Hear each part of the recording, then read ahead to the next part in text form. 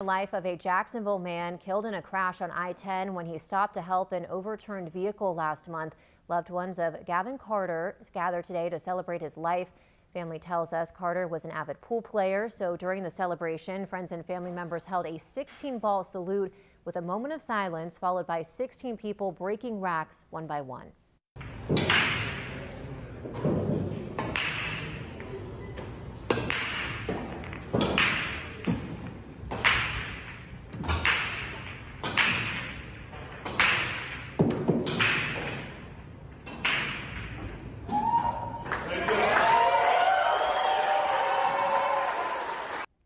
Florida Highway Patrol says the driver who hit Carter collided with the concrete barrier, left the vehicle, and ran from the scene. The memorial included these T-shirts that say "Justice for Gavin," as the family continues to hope the person responsible turns themselves in.